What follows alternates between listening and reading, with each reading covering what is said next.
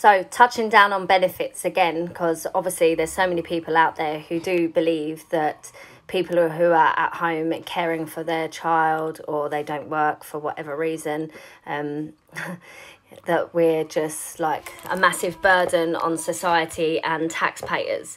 So I've worked it out. So I get £67.50 in carers allowance every Monday.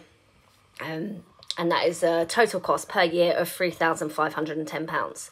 Now, I would care for my son regardless of how much I got paid. If I didn't get any money, I'd still be his main time carer because he is my son. But if I was to have a nurse 24 hours a day, 365 days a year, the costs are somewhat different.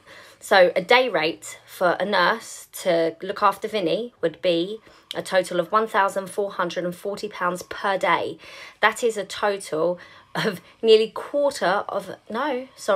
over £500,000 per year.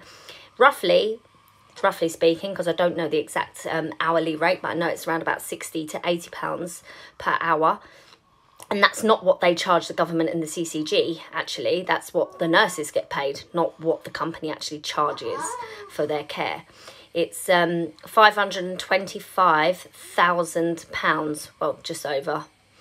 So, yeah, that's crazy. So actually, by being at home and caring for my child without the help of any nurses, I save the government and taxpayers and the CCG around roughly £520,000 per year.